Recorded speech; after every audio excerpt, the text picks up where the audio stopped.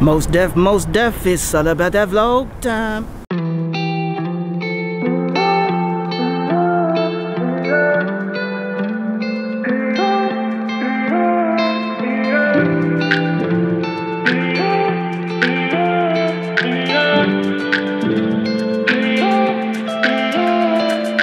We've been having really beautiful sunny weather out here, but unfortunately it's been windy for the past while, and the wind just exponentially makes it so incredibly cold, even though the sun is just blazing over you.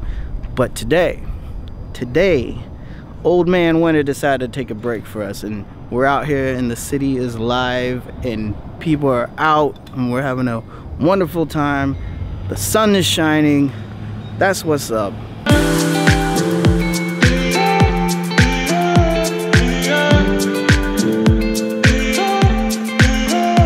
I'm walking around in a neighborhood out here called Federal Hill, and it's one of the most beautiful neighborhoods out here in Baltimore. The homes are gorgeous, you know, the curb appeal is beautiful. But I also want to say this, even the rough neighborhoods in this city, they could all look like this though. They all have the capabilities to just, the whole city could be a Federal Hill. And I'm dead serious about that, because even the areas where it's like definitely run down, there is so much beauty you can see in those places. And I know people are working on that. I know it always seems like, oh, they just left it to die, but I follow a lot of Baltimore real estate people in this city, and a lot of them are actually like rebuilding these neighborhoods to the best that they can, of course, but it's happening. It's there. It's probably a very slow process. When they say it's charming, it's Charm City, you know, that's like a term they use out here. That stuff, it's true. You'll be like, man, this is charming. This is truly charming out here. And as a non-native, I don't have any bias. I walk around this city all the time and I can see the greatness and beauty in it. So come out here. What y'all doing? Come to this city, come experience it. Come stay at my place, hear from my friend. You know, you got someone out here. I know it's not an ideal vacation trip for people. No one says, hey, I'm going to Baltimore, but I'll show you around. I am gonna bring a camera and you are gonna be on film though.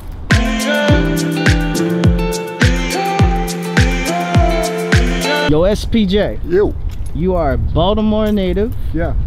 And who else better than asking someone who's always running around in this city, capturing this city. In particular, I don't know, just share your thoughts on Federal Hill in general. It's pretty good, pretty dope. I've always been a fan. One thing I absolutely hate about it, parking is terrible. Absolutely terrible.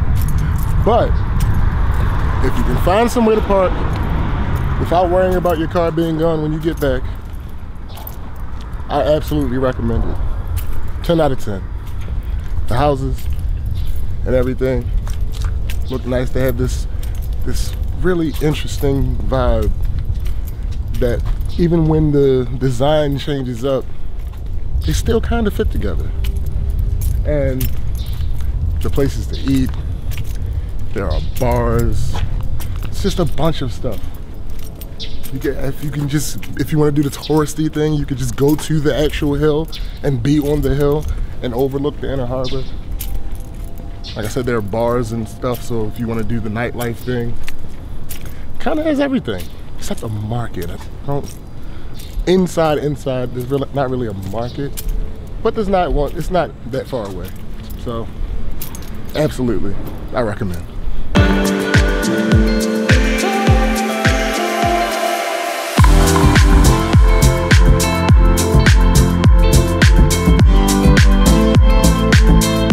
Right now I'm up here on a rooftop of an Airbnb that my brother SPJ is staying at here in the city. And you know, someone who lived in New York City, life is all about rooftops. I'm telling you, the views are amazing. They're amazing from up here. It's always great to get a different perspective of a city that you may be familiar with, because when you get up on these rooftops, it feels like you're just looking at a whole different city, actually, and it's super exciting and it's super cool.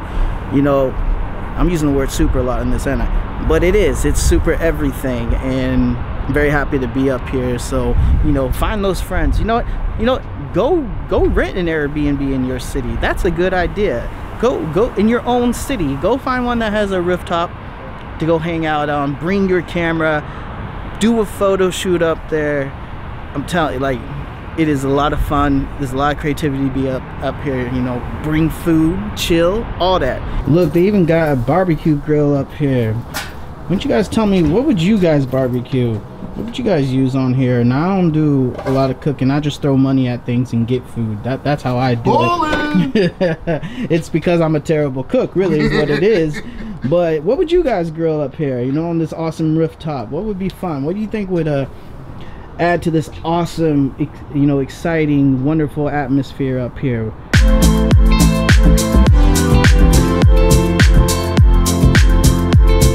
I recently just got certified in BLS, Basic Life Support.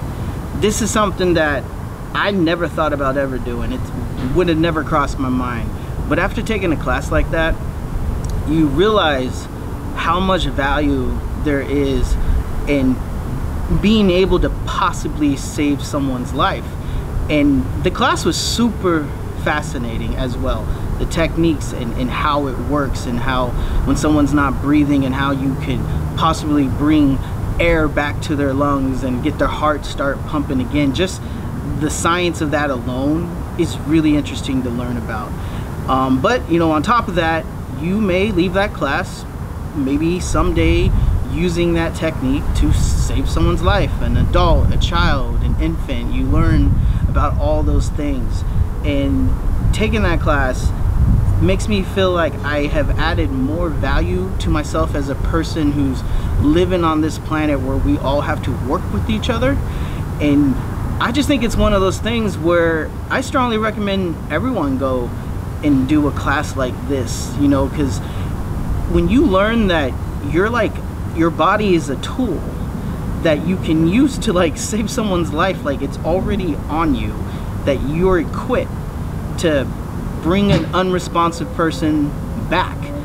That is a very powerful feeling to have, and not just because it's a powerful feeling, but it's just be good to know that we are possibly capable of helping people who really need help. I'm also trying to encourage people to look into this as well, because it'd be good just to know that we learn this ability where you become more valuable as a person to help other people.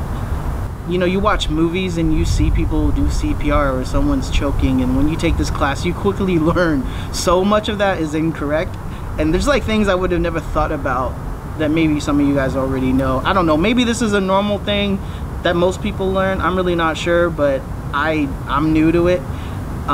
Things like tilting the head back and lifting the chin, I would have never thought about that, you know, because you need to open the airway path and, you know, the throat to the lungs, and just knowing that technique and understanding how that works is just something that feels really awesome about that as well. So like I said, the class is also interesting as well. No, I really strongly suggest look into it. The class, you know, it's really fun. My instructor was amazing. You can ask as many questions as you want. That's something I'm known to do.